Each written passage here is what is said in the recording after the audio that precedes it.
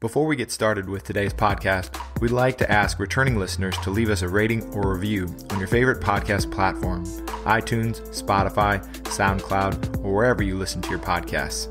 And if you really enjoy it, share a link to this podcast with friends or family who would enjoy hearing our weekly discussions about basketball and basketball culture. Now, on to the show. Jim, isn't it amazing when Michigan can keep this game to a 19-foot, 9-inch game inside that three-point line? It's all theirs.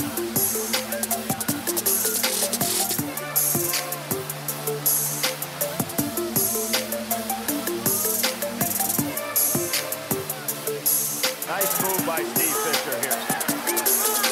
Turn it into the 19-9. Welcome to the 19-9 podcast. We're revisiting some of the stories from the past couple of months. It's been our biggest 2 months, and I just want to thank everyone for listening. I think there's a few stories to pull out here that are just so much fun to re-listen to, and it would be great for sharing as well over the holiday weekend as we head into the deep parts of summer. But 19-9, if you haven't already, hasn't stopped releasing things. They've got some awesome gear out there. Just had that big summer release, so check them out. I want to start with Jeff Hawkins, who played on some amazing Kansas teams. I was thinking about this interview, and it made me think of the NBA, where we so often laud some of the teams that didn't quite make it over the hump. We think about the Blazers, who just fell short to Jordan and his Bulls, or those Utah Jazz teams with Karl Malone, Barkley, Sacramento, who fell to the Lakers team, or that Portland team where Pippen in the later stages of his career. We do it a little bit in college basketball, but maybe not quite as much. And I think that the IU team where you lost Allen Henderson, or the year before, their undefeated team, come to mind as an IU fan. I'm sure that there are others that you might be able to call to mind, but for Kansas, those two teams were so special. And the fact that they just fell short in the national championship, a Hakeem Warwick block and just running into a bad night the year before, maybe where they could have had a championship in one of those years. And I think hearing Jeff Hawkins talk about that is just so much fun, and it's fun to relive the players on those teams. So let's listen to a little bit of the Chuckers interview with Jeff Hawkins about those Kansas teams. It's a second consecutive Final Four for the Jayhawks. And I'm curious, from your perspective, what was different about heading down to New Orleans in 2003 compared to the previous season in Atlanta, when you guys actually fell to Maryland, which we mentioned earlier? What was different about this second trip to the Final Four compared to the first? Shoot. Man. It was, if you could just see like how I'm smiling right now, it's just like, geez, it's just like so much, like, it was just like, I don't know, man, like, describing the feeling is crazy, because it was just like everything was so much better. And obviously, we knew, all right, we got to the Final Four. We've been there, pretty much we were, one of the favorites to win it. But everything just seemed a little bit different because we were just there the last year. So we were kind of coming in like, all right, we know how things are going to work. Security was a little bit crazier. In our first game, I think we got, just having the police escorts to practice. Like everything was just magnified to a whole nother level. Just the fans, it's just a great experience when you can get to the Final Four. It's really an unbelievable feeling. Obviously every team goes there to try to win it, but being there back to back it's a crazy feeling. It's a crazy feeling, that something that I'll always cherish for the rest of my life. But it was just different in so many ways, because everything was just amped up a little bit more, because we saw how it was the year before and it was already amped up because it was the Final Four, but we were here for a second time. So things were just a little bit more magnitude, just on a little bit more of a bigger scale. But great memories, man. Yeah. Oh, we should all be able to go to Final Fours. Yeah. So I wish the whole world experienced that. You guys faced Marquette and Dwayne Wade. And Dwayne Wade, one of the greatest basketball performances, probably the 21st century. He just takes it to Kentucky to get to the Final Four, bring Marquette into the Final Four, drops a triple-double on the Wildcats.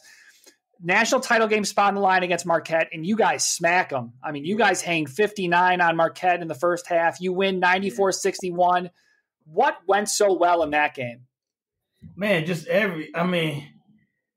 everything was kicking. I think I'd have to. I mean, you're sitting there watching that. Are you like, my Yeah. God, I can't believe we're smacking someone like this in the Final Four? Yeah. Well, you know me. I'm like, well, like I said, like the minutes I got, like I got minutes. You know, I would sub in for Aaron to give him breaks or quick boom, boom, boom.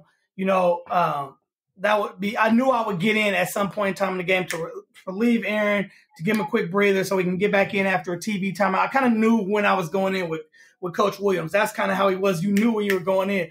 So in the first half, I'm looking like, whoa. I was like, man, I might get like 10 whole minutes in this in the Final Four. So, like the way the game's going, I'm just sitting there like, man, but everything was clicking. Like, I mean, everything was clicking. I mean, when we got Aaron Miles is obviously known for breaking down his defenders, creating plays. But I think Miles was hitting threes. Everybody was just, everything was clicking. I mean, that's all I can say. We played that national championship game like that. Everything was clicking. Like there's nothing that could stop us that night.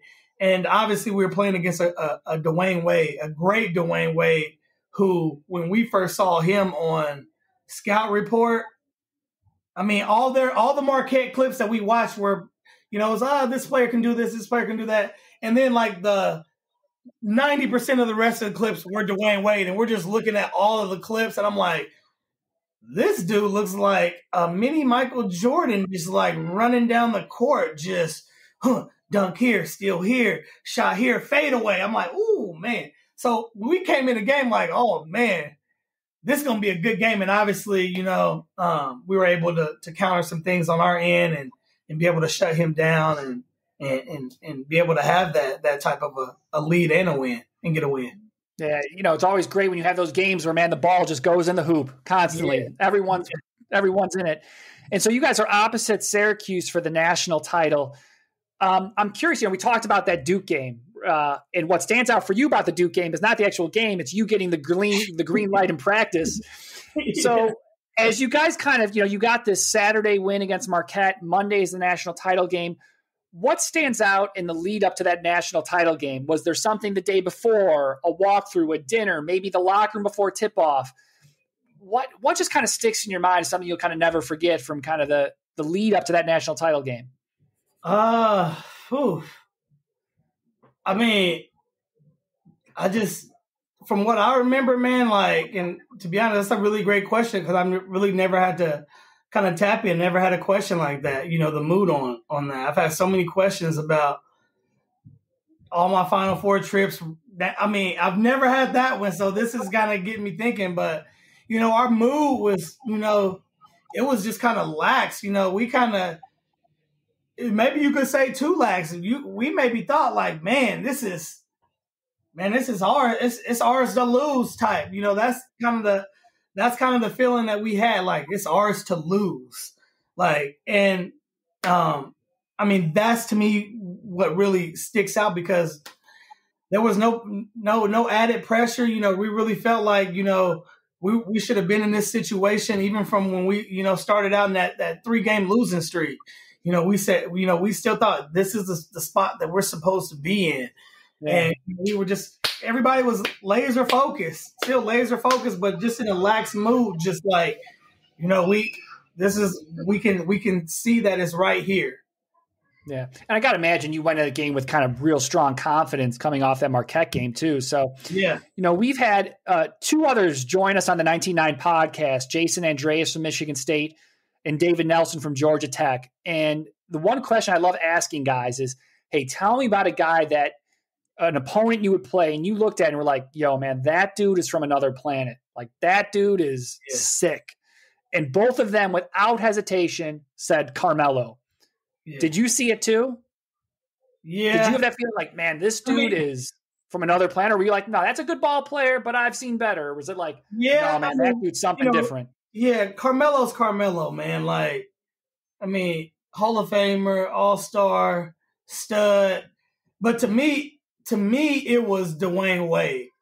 Like, to me, it was Dwayne Wade. Like, when we saw this dude in film, like I told you, it was just like, man, this dude looking like MJ. Like, his mannerisms, the way he was moving, and he was doing fadeaways. Smooth, I mean, man. yeah, it was very smooth. So it was just like, man, this dude right here. But then you see but again, this is a young Carmelo Anthony, young Carmelo, fearless Carmelo Anthony. Just like this, Carmelo was the guy that, I mean, he was carrying himself as if he was a senior or even a fifth year senior. Like Carmelo, that's the way he carried himself. So you just knew, like, man, this guy can hoop. He can go inside, outside. He can hit you with the 3-ball.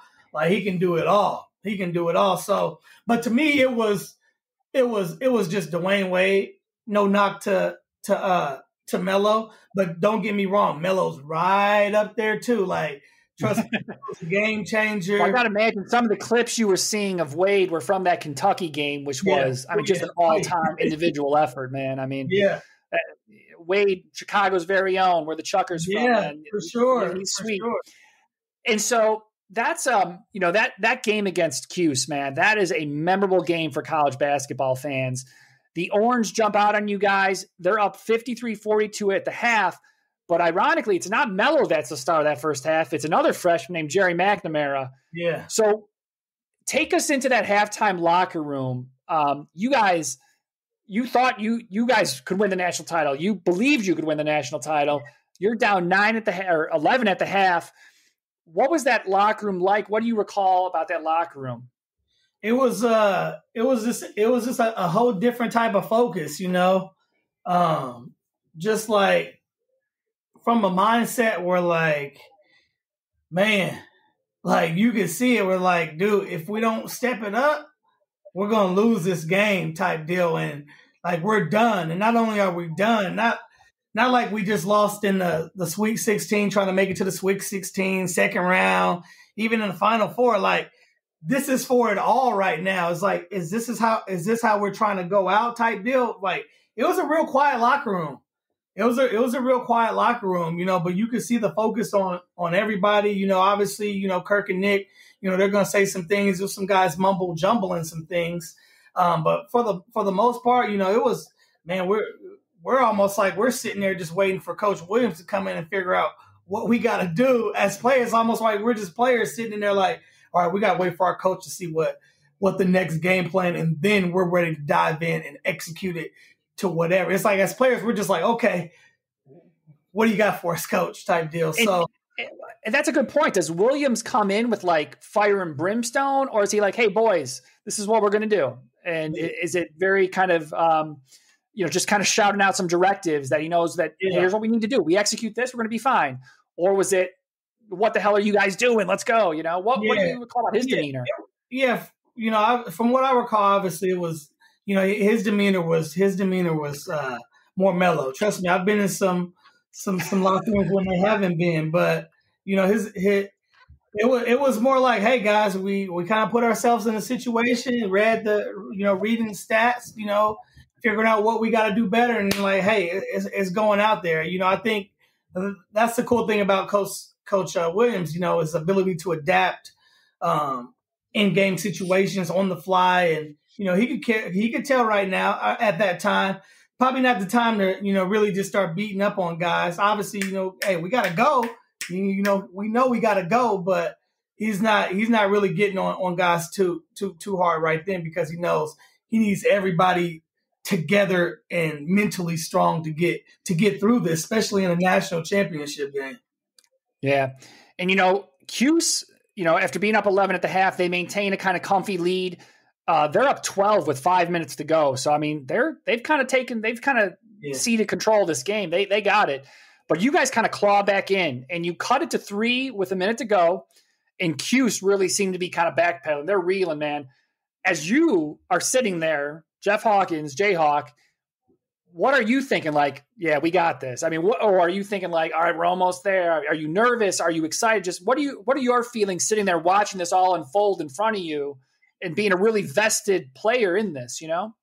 Well, you know, at that time, you know, at that time, we're, you know, you said being down 12 or 5 minutes, you're just like, man, in a national championship game against a great team. You know, at that time on the bench, you're just like, man, I hope we got this. I hope we got this. I hope we got this. We can do it. We can do it. We can do it. And then the lead starts, obviously, getting a little bit closer, then you're just like, yeah, man, like now that's what we're talking about. We got this. We got this. And obviously, it went down to the wire. We had 2 shots at the end to try to get try to tie for overtime. And it was just one of those deals where we're like, man, we're gonna have another shot. Once we get our shot, the shot that we've been looking for, we're gonna take it and just run with it. And we just couldn't get over that hump. And obviously everyone, free throws killed us that game. Free throws killed us. Yeah. I think that's such a fun story to listen back to. He says something, and what I love about these interviews is how they take us behind the scenes into the locker room, and talks about Coach Williams there in the locker room, his approach to things, the way he can make in-game adjustments. And they talk about the players as leaders. That's such a discounted factor these days, where it's so important for them to be able to step into that void and maybe to bridge that gap between what the coach is saying and get it to turn it into action on the court, and to motivate not just themselves from what the coach says, but to motivate the rest of the team as well. The next interview that we've got coming up here to look back on is from Sammy Gunnell. He's the Slam archivist, and I heard about this when doing some research on Dennis Page, which I'd love to have him on and get a chance to talk to him. He's the founder of Slam, and Slam is such an influential document in the history of basketball now. I just heard even Larry Johnson was on the Knuckleheads podcast talking about being on the cover of Slam, the first cover, and he was reminiscing, thinking about that people know that about him over so many other things. Like, you were the first cover of Slam magazine is almost the first thing that's brought up to him. And, he's got all these crazy career accomplishments, and to have that as the first thing that people say to him demonstrates, I think, just how important Slam is to the history of basketball. And what Sammy is doing is archiving and preserving it for future generations to check out. And his story here and how he got involved is a good example of how anyone could get involved with the game of basketball, even if they're not a player coach. It's just another way to become part of the community. So I think it's fun. Let's take a listen back to Sammy telling how he got started with it. Nice. I want to get into, though, a little bit of how I came to find you, because that's a funny story. And then I want to hear just kind of how you came up with the idea to start doing what you're doing. So I was watching this interview with Dennis Page, founder of Slam, and he's talking about Slam and about the cover of Slam. And he starts talking about their digital presence, and he just name drops you and talks about, he's like, this guy, he's just putting all of Slam on Instagram. And I was just like, hold on, what? And he was so enthusiastic about it and excited about it. And I love that approach, because it's kind of how the NBA has gone too. They'll let people clip up games and use that, because it's, like a commercial, right? You get to see it, and it doesn't, those are the biggest fans, the ones that are looking at pages like that. But I'm just curious, where'd you get the idea? And then how did you kind of start to put it together? Well, about probably 6 years ago, I began kind of just digging out my old kind of collection of stuff. So I had loads of NBA jerseys, and I had loads of magazines and all sorts. And I guess kind of a long story short is that I began kind of selling some of my old stuff, but then noticing how much some of it could go for on eBay or whatever. And so no kidding, probably more even now today. It's true. And then probably noticing then when other people were underselling their stuff, so buying things and reselling. And then I started putting stuff on Instagram, because then I kind of tapped into this whole community of basketball fans who sold everything from like old school jerseys, game worn jerseys, and then things like trading cards, the old NBA videotapes. And so I just began kind of tapping into that community. There's loads of guys in Europe and in the UK as well, who are part of that community as well. And I guess I started kind of building and kind of making links through that.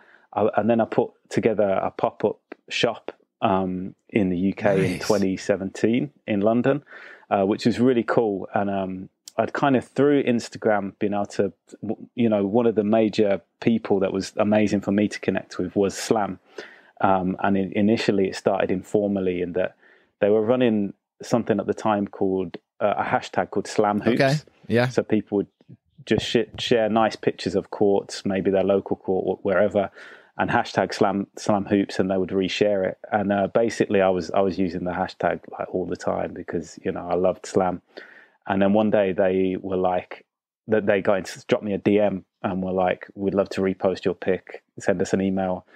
And I was just like, I probably emailed something like, this is the greatest day of my life. That Slam has got in touch with me. And so this picture was amongst all this other stuff that I was doing in terms of jersey collecting and stuff like that. So when I did this pop-up shop, I'd kind of built a bit of a relationship with them off the back of that. And they kind of informally partnered with me on the shop and allowed me to put up, do a whole display wall of Slam covers, which was really, really cool. And then a bit later down the line, I had like a permanent shop, a kind of semi-permanent shop here in London that continued going. But then that kind of phased out. And I was at a place where I'd built kind of a decent following on this Instagram page with old school basketball stuff. And I was thinking, what can I do next? And I thought, well, I've got... I want to stay engaged. I want to stay connected with this community. And so I thought Slam is one of my favorite things that I have. It's my favorite part of basketball history. I reckon I've got more or less at least the first 50 issues, and most of even the alternate covers within those 50 issues as well. Oh, wow. Okay. So I thought, let me start posting them and documenting them. And so I did, and I kind of did it in a way where was quite thorough, the cover, the adverts, and then also the content within as well. And just from the get-go, it just was getting really amazing engagement. So Dennis Page was all over it, and Ben Osborne, one of the former editors as well, he was just really kind of showing it a lot of love. And then Tony Givino, one of the original editors, who I was fortunate to meet him in London like a few years back. He dropped a comment and he said, "I'll do you a deal if you tag me in every cover that that I edited. I will share any anecdotes I have in the comment section." Yes, and so cool. All of that just went towards it, kind of really just gaining a lot of interest and a lot of engagement. So that's kind of how it all started, really. And then, it kind of, it got official a little bit later after that. You can hear in his voice still how excited he was to become an official part of Slam's documentation. But it just started with an idea and with recognition and just a passion for basketball. And that's what it ends up being all about, is finding ways to connect with the history, to tell the story. That's something that 19.9 tries to do. It's not just a pair of shorts which look cool. It's the story behind them and sharing that with a larger community that makes things so much fun. The last story here that we're going to hit on today, and the last of our best of episodes for right now, is from Mike Klinzing. He played at Kent State and runs a podcast called the Hoopheads Podcast, which you should check out as well. He tells a story about visiting IU and getting to play at Assembly Hall. And he's got a funny story about an interaction with one of the IU players that I think is worth revisiting. Just want to thank everyone again for joining us in revisiting some of these stories, and we'll be back with new episodes really soon. For right now, let's check out Mike and his story from visiting Assembly Hall. Hey, what do you remember about, I saw in there too, do you remember going to IU or Indiana in 89-90, playing at Assembly Hall? Tell me about that. Okay, so I got a bunch of good stories from that trip. So First thing is, we get into Indiana the night before, so we drive. I forget what day the game was in, but we usually got on the bus and bus out there the night before. So we bus out. We get into Indiana like around dinner time. Indiana's finishing up their practice, and then we're getting the floor after Indiana. So the first thing that you notice when you walk into the floor into Assembly Hall at that time is all the chairs are bolted to the floor. Yes. So they literally underneath. No the bench, coincidence there. They had these metal clamps that were in the floor, and then the chairs had like an old, like if you think of like a bike lock that ran through all the chairs and through these clamps. So obviously Bobby Knight couldn't pick up another chair and chuck it across the floor. And then Bob Knight was there, and I had never seen Bob Knight in person before. And Bob Knight is a much, much bigger individual than I would have ever imagined seeing him on TV. I mean, he's like 6'4", maybe 6'5", just a big person. So seeing him in person, somebody that you'd seen on TV so often, and just seeing him there, and I didn't have any personal interaction with him other than just kind of seeing him for 10 or 12 feet away. Right. And he was just bigger than I remember. That's the overwhelming memory I have of Bobby Knight, is just that he was bigger, and that, hey, the chairs are bolted to the floor. So those were sort of the two pregame things I noticed. Then during the game, behind the baskets at Assembly Hall, they have all the banners. Of course. And while you're shooting, I'm assuming it's going on all the time, but I noticed when I was shooting free throws, those banners go like this because of, I don't know if it's the air conditioning system or whatever, but the banners go side to side. So you're up there shooting free throws, and it's like, you're looking at the baskets kind of moving. So I remember that. And then I don't remember if I told you guys this story when you guys were on, but at the time when we played Indiana, Lawrence Funderburk, who was actually an Ohio guy, that he transferred out of Indiana probably shortly after they played against us, but he was probably a top 10 recruit in the country. Definitely. Really a big time player. And so we're playing this game, and this is in the first half at some point, and there's a timeout. And so we're crossing. Lawrence Funderburk and I are crossing. I'm going to my bench this way, and he's coming to his bench across this way. And he stops, and he goes up, and he grabs me like this. And he goes, and then he just keeps walking to the bench. And I'm like, that's the weirdest thing. I turn around, I'm like, I couldn't even, you're like, what? I was like, what just happened? And then at some point later in the game, he did it again. And I was like, dude, what are you doing? And he just kind of looked at me. He's like, so after the game, we're in the locker room, and we it was a close game, by the way. We lost, I think, by maybe, I don't know, 7, That's 8, somewhere showing. in there. Yeah, that was a good team. Yeah, and we were in the right. They had Greg Graham and Eric Anderson, and they were good. And I get in the locker room after the game, and one of my teammates goes, "Hey man, you got fuzz from your towel all over your face," because I had like a scruffy, whatever college beard. Yeah. So there was all this white fuzz. I went in the bathroom, like there's all this white fuzz all over my face. Oh my god! So Funderburk was going by. He was plucking fuzz off of my face. He's trying to help you out. He wants you on TV. I guess he was trying to intimidate me and help me out all at once. I love it. So yeah, that was a fun experience.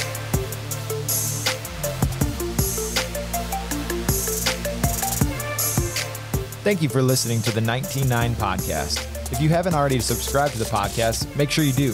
And while you're at it, leave us a rating or review. 5 stars only, like the basketball camp. We also have links to all of 19-9 social media so you never miss a release. Until next time,